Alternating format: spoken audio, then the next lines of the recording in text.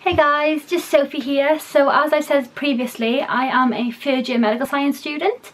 So on my first day of medical science, I remember being handed a reading list and it was really long, and I kind of panicked thinking, oh my god, am I meant to buy all these books, and thinking how expensive it was going to be and how I'd have no student loan left. So what I kind of want to do today for you guys is kind of show you what books I found the most helpful in my first year.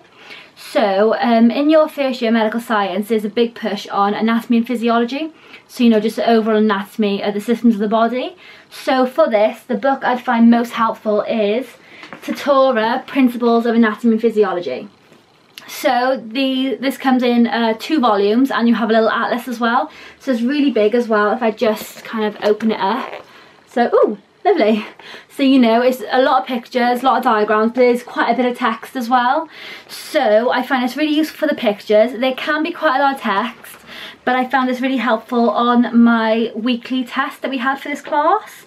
So especially in my MSK module, so the musculoskeletal system, it was really helpful, but I could also use it in other classes such as my biochemistry modules. So this is a must. This should be top of your list. This was literally our Bible, so totally recommend that. For the same module for MSK, which has changed slightly now, so it's all integrated in to give you a full kind of clinical problem-based learning aspect, but I would still totally recommend the basic biomechanics of the musculoskeletal system. So in this, our lecturer actually took images from this book and, you know, taught us, the syllabus was kind of based on this book, so it was absolutely so helpful. I know a lot of people hate graphs. Personally, I love them. I learn quite well from a graph. So this book was absolutely brilliant, and it comes with loads of very neat and helpful diagrams as well, but also it's very clean and concise.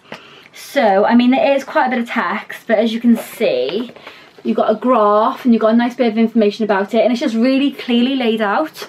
So around midterms, I swore by this book, and I think a lot of my grades had to do with working so hard in this book. There's a book as well that will help you not only just through medical science, but through your postgraduate medical degree as well, and this is the Guyton Hall Book of Medical Physiology. It is massive. This is like the whole of the degree in this book though. So when you open it, so first and foremost we have cardiac contraction, you know, so looking at the heart and whatnot. So again, lots of graphs as well. So I'll just put it a bit closer. It's quite a lot of text, but I think as well this gives the best information. So again, very clear and concise diagrams as well, lots of information. I'd absolutely swear by this book. I've been able to use it for pretty much every single module I've had, and I know as well that it will take me through to my other career and, you know, through my other degrees.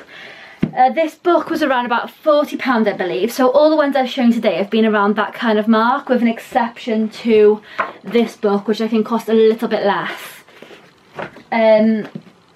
So it kind of depends, you know, what kind of learner you are. So I'm not very visual. I tend to copy out notes, so that's how I tend to learn. However, if you are visual in any way, anatomy is quite difficult to learn.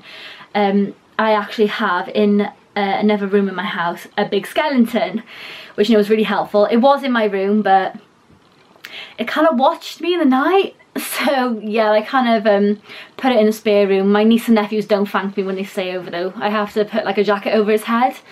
Yeah, anyway. So what I would recommend, I know the lecturers really recommend as well, is getting a colouring book. So this isn't just like a colouring book for adults, although it is quite fun. So this one, you can kind of like colour in pictures based on areas. So you do, you know, circulation one colour, or, you know, nerves another colour. So as you can see, so you've got all different areas here, and you've got a description of what it does as well.